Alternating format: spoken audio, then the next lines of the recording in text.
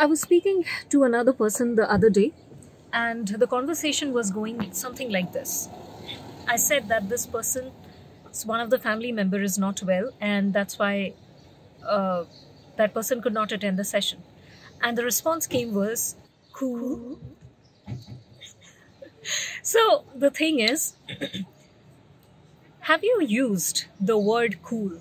Or how many of the people you know use the word cool without any head or tail of it, without understanding where is it coming from, where they have taken it up, absorbed it, and where they are actually putting it? As a leader, as an influencer, as a mentor, as a coach, or even as parents, okay, as guardians, whatever it is our responsibility what kind of words we use. I'll give you some examples. When you see something beautiful, a person who is so beautiful, a bird, a flower, anything, instead of saying beautiful, people have started saying it's so cool. If you're going for an adventure, okay, thrilling experience, they say it's so cool. If you're feeling sad and you say that I'm not feeling so good and I don't know what to do, it's all chill, it's so cool. You see, every expression that a human race has evolved over the last few centuries, last few hundred years, has been taken down into one single word without any meaning or weightage to it. And since last few days, when I was like, this was coming as a pattern of all the people I was talking to, and then Sadhguru's one of the videos popped up where I also listened to one of the aspects that he shared absolutely amazingly. And that is, he shared that majority of the words typically that people use without understanding anything, head or tail of it, comes from typically an American toilet or American bedroom. And we imbibe that blindly without understanding what is the weightage of it, how it is going to impact, and what kind of impact we are creating by using those words, right?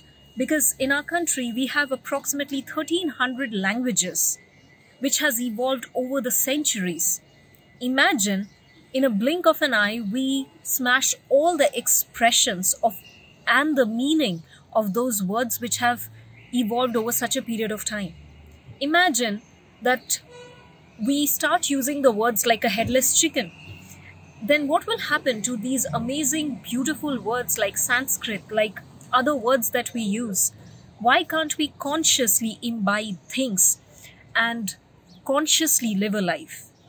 Because some people might say, what's there in a word? It's such a simple word. Well, try not talking for 1 year and see how your life happens around you when you are there in a material world, when you are trying to make your living in this world. Words are powerful. Words are important. If you do not know how to consciously use the words, where to use it, how is it creating an impact, maybe, it is a moment where human race is evolving in terms of technology, infrastructure, architecture, everything. But human race is going backward in terms of consciousness, in terms of depth, in terms of understanding what is happening. So, the choice is in your hands.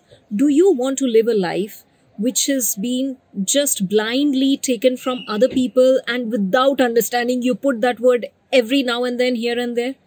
Or you want to live a conscious life, making it worthwhile with a depth? Because human beings are the only species on the planet who are capable of doing it.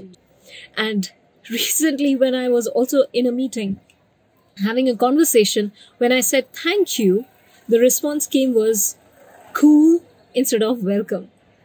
So it is so funny that people are nowadays imbibing things from other people just because they are constantly hearing from other people, not knowing where this is coming from, what is the culture it is coming from, and where exactly are you using it.